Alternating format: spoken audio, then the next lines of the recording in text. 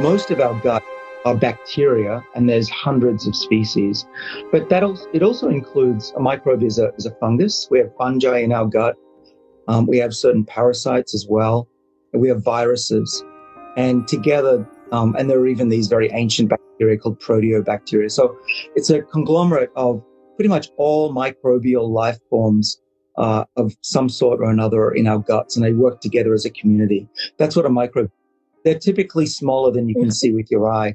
In the case of a yeast cell, if you put about 10 of them in a pile, you can see a little dot. That's how small they are. Your microbes make vitamins and molecules that are good for your health, and even mimic things like exercise and dieting through creating compounds that leak into or pass into your body, things like ketones, which can mimic fasting and give you the healthy products that you need.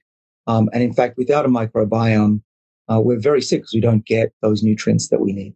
People who fast have a different type of microbiome that is generally healthier. They have bacteria that like to process foods, what's called saccharolytic metabolism, which means they're not digesting protein. They like the sugars, but when they turn that energy into ketones, so butyrate, acetate, succinate, these are metabolites that have to be used by mitochondria to generate energy in our body, and they're super healthy, and that they help with the fasting process.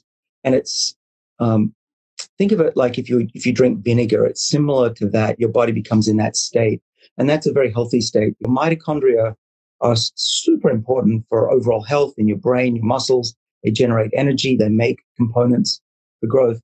And by fasting, you'll actually rev up the mitochondria, and then your microbes will make the components that your mitochondria need for good health. So it's all a virtuous cycle of not always being full, not always giving your microbes what they need. And in fact, this is how we evolved. This is what humans naturally want. And it's what our microbes in our gut naturally want. They want to be able to compete for food and not just feed them all the time. And that really can allow for the bad types of bacteria to proliferate.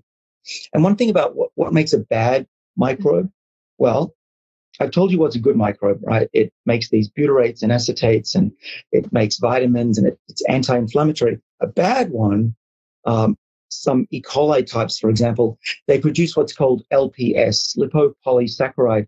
And that little component gets into your system, into your bloodstream, and causes low-grade inflammation. In fact, if you have a lot of it, you can get a fever. It's that bad.